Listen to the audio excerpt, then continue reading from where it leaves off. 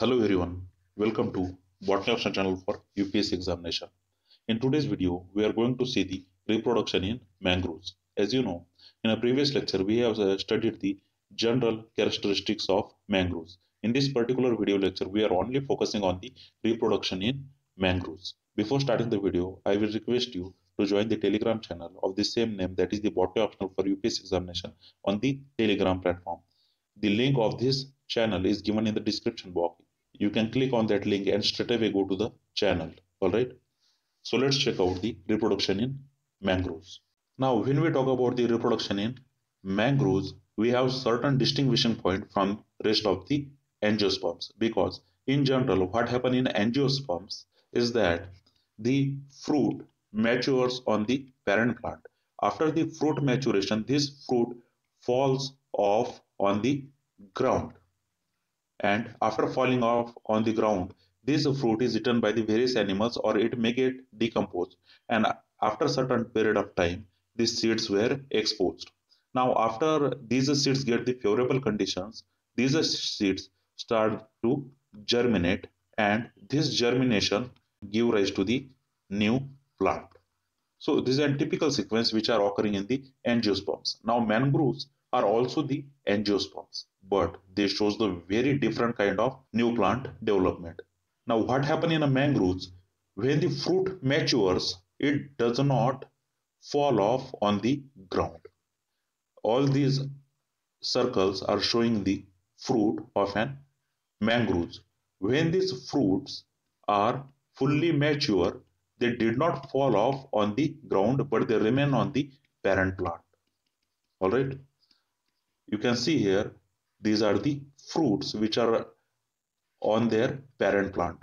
Now, after a certain period of time, through this fruit, from inside the seeds, from the embryo, the propagule starts to develop. You can see here, these are all the elongated propagules which are germinating from the embryo of the seed, which is present inside the fruit. And you should carefully remember that these fruits are still on the parent plants. They do not fall on the ground, and the propagules start developing from the embryo of the seeds. So these propagules develop while the fruit is still on the plant. So in mangroves, what happens? Fruit matures, but it remain only on the parent plant, and it starts to develop the propagules. Now these propagules are elongated structure which are present on the parent plant itself. So this is quite different from the angiosperm, where the fruit matures, then it falls on ground, then from the seeds we germinate into the new plant. But this does not occur in the mangroves, as mature fruits remains on the parent plants. While remaining on the parent plants, these fruits develop the propagules. All right. Now consider the structure of this propagule. This propagule is developed from this fruit. The mangroves generally have this cup-shaped fruit. From this cup-shaped fruit, which is present on the parent plant, this propagule starts to develop. As you can see, these here are the branches, and here comes the radicle. Now these propagules are generally 0.5 to 15 centimeter in length. This growth they achieve on their parent plant, while in some cases they are cigar shaped, or sometimes they are bean shaped as well. This will depend on which type of mangrove species we are talking about. Alright, so these propagules generally have the length of 0.5 to 15 centimeter, and they have generally the shape of cigar or bean. Now the time period required by the propagule to fall off from the parent plant, that is, in how much time the propagule falls from the parent plant onto the ground. Generally, it varies from species to species in mangroves. In red mangroves, this period is of 40 days. In black mangroves, this period is of 15 days. And in white mangroves, this period is of 5 days. So the mangrove species of red mangrove species, the propagule will remain 40 days on the parent plant.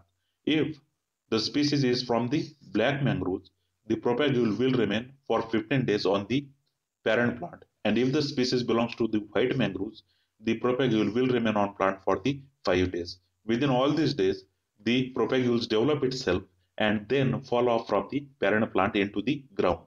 And as we have discussed in the previous lecture, all the mangroves grows near the plant bodies, so there are 99% chances that this propagule will fall into the water bodies. All right.